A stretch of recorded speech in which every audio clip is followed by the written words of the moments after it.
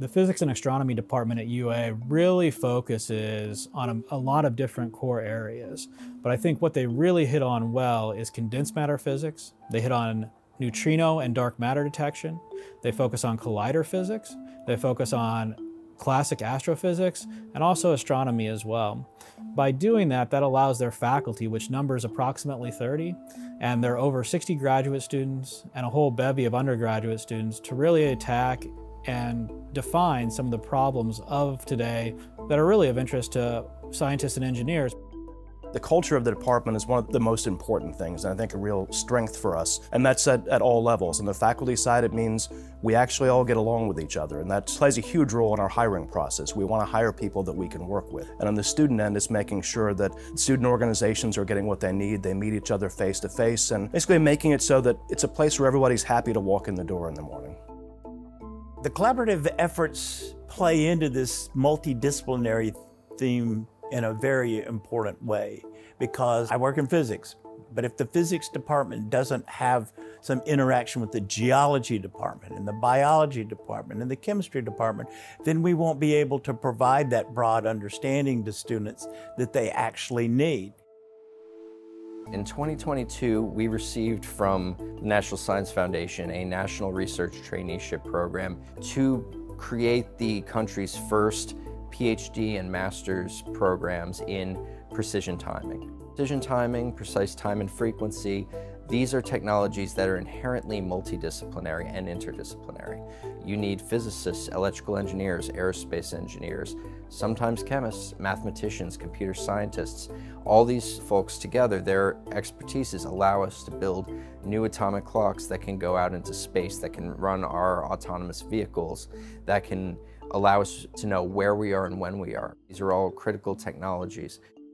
ACCEPT programs is an NSF NRT funded program, and it stands for Alabama Collaborative for Contemporary Education in Precision Timing. We want to train students in the ACCEPT program who would know how to handle the atomic clocks and what are the basics that are involved in building an atomic clock. The idea is to do basic research to make better and better clocks in order to cater not just the applications that we know of, but also in order to investigate into deeper realms of physics.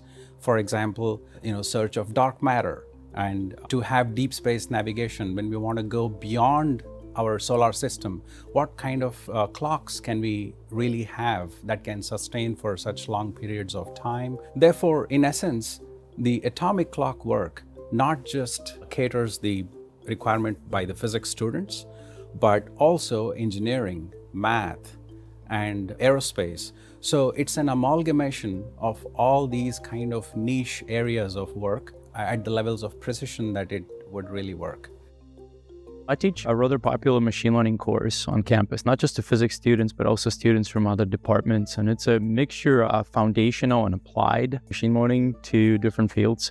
And so we cover how machine learning works, how the algorithms works, but also what I've been super excited to see is students who come without any knowledge of machine learning, but come out of the course writing first author papers on machine learning algorithms and applications in their fields. The whole fields are being changed and disrupted right now by this technology. So it's been super exciting to see this growth and see students capable of actually taking those tools and running with that. A few years ago, I transitioned my research from being purely theoretical particle physics into more using AI, using quantum computing, quantum machine learning. And what I saw here at the University of Alabama is commitment of everybody from the rank and file faculty all the way to the top administration. And not only in terms of words, but actually action and funding these activities that will help us educate the next generation of AI scientists and also do cutting-edge research.